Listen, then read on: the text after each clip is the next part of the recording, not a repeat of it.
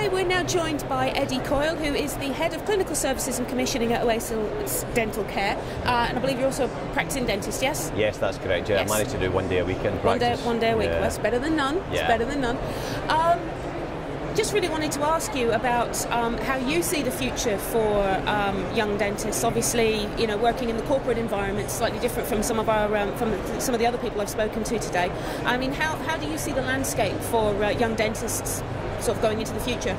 We spend quite a bit of time trying to engage with the young dentists at an early stage, at undergraduate level and then into their FD years, and being able to try and reassure them that there is a future in dentistry. Yeah. I think now we see them concerned about lack of jobs, we see them concerned about job stability, and we see them concerned, obviously there's a new contract coming in some way, shape or form, yeah. and therefore it's quite important that they are supported through that.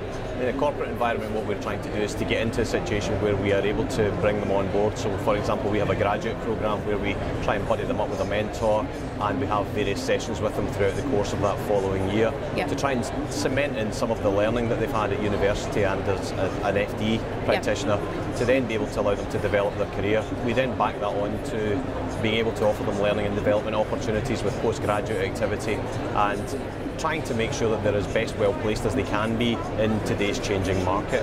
Yeah, I mean, a sort of things that I've been speaking to people about is a lot of dentists, they seem to think that specialising is going to be very key for dentists in the future. I mean, what's your take on that? I think it's interesting that the role of the dentist will become a little bit more specialised in the way that they won't actually be doing some of the things they may be doing just now. The advent of the skill mix with the use of hygiene therapists and extended duties dental nurses means that they're actually going to be freed up to do some of the what might be classed as more advanced materials, procedures that they've got to get on with.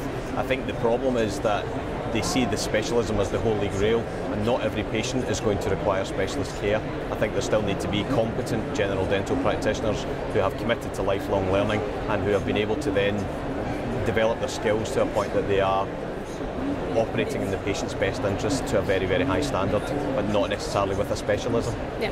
And how do you feel NHS in dental services is shaping up? I know with the advent, you know, of potential new contracts and the pilots that we've had, how do you see within the corporate environment this fitting in with the future of dentistry?